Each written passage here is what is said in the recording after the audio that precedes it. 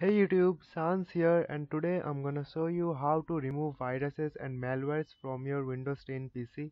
Before we get started, I want to tell you that it is always the best option to have an authorized or genuine antivirus, because there are some viruses and adwares that can't be removed without genuine antiviruses. I have an antivirus in my PC, it's Bitdefender. Here it is, Bitdefender Total Security 2017, and it is already registered. And this is a good antivirus,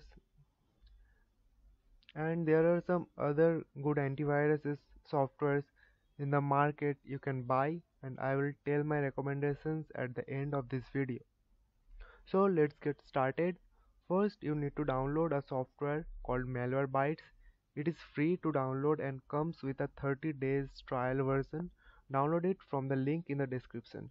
After installing Malwarebytes, it will see like this, and it will take an update automatically. Please update this software, don't cancel the update. It is important to remove the viruses on your PC. After updating, it will show in the updates current, and make sure you disconnect your internet connection and go to scans. In the scans menu, make sure the thread scan is selected and then start scan. The scan will take some time. After scanning, I will get to you back. So the scan is complete and it didn't detect any threads, that I don't have any threads, but you will have some, and it will automatically neutralize them. Then close it and get to the second step. For the second step, go to your Windows tab, right click and then click on run.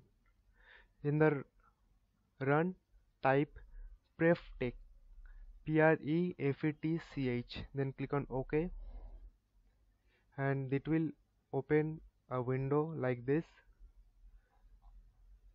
Control all and delete all of them. Some of the files will not get deleted, so just skip them, you need not to worry. Then close the windows, then again go to run and type %temp %, click on OK, and it will open another windows, and again control all delete. Again some of them will not get deleted, just skip them.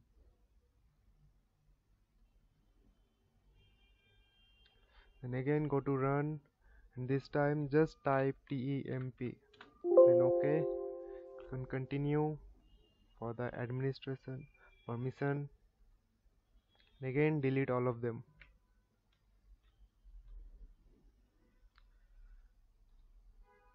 So that's the easiest options to remove viruses and malwares from your desktop PC.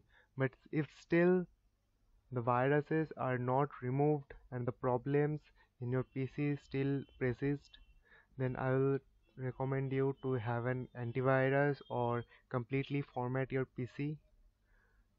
There will be a video on how to format your Windows 10 by yourself in couple of days, so make sure you watch it.